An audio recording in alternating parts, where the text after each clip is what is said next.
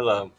So today the main thing we worked on was coming up with our solutions to the problems, but Joel was still working on his initial research, so he wasn't able to work on it today. If he could do that at home tonight, it would be a great help.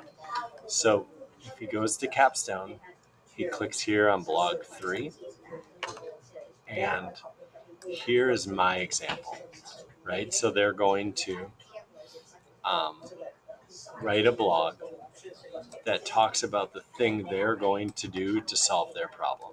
So, what part of the problem are you focusing on? What is your idea for a solution or action?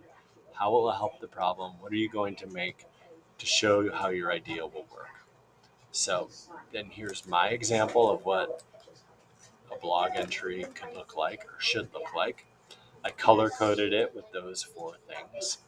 And I came up with an idea of an app to screen or test for dyslexia. So I explained that in my blog project.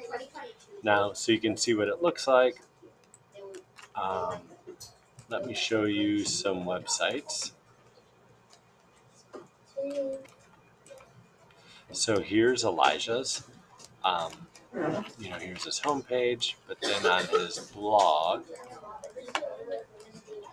entry 1, blog entry 2, today we're working on 3. So that slide I just showed you, he didn't write in the slide, he just wrote straight onto his website. And this is what it should look like. Okay. What's going to make this trickier for Joel is that we talked through our solution ideas on Friday. So he wasn't here to do that. So he's going to need to think about what is the thing he's doing to help with the water crisis before he can just start writing this. You guys are going to have to talk that out. The other thing he needs to work on is his website. So I had put some of this stuff in one of his checklists, but he still hasn't worked on it. So this homepage, he needs to add way more questions about his topic.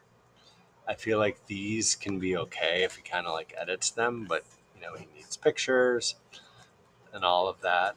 For his blogs, he has blog 1, blog 2 was how he's feeling about giving a speech. That needs to be done, and then we're working on blog 3, so he needs to catch up on all that. Yeah, I know it's a lot, but if you could have him really get working on it, that would be great. Okay, thank you.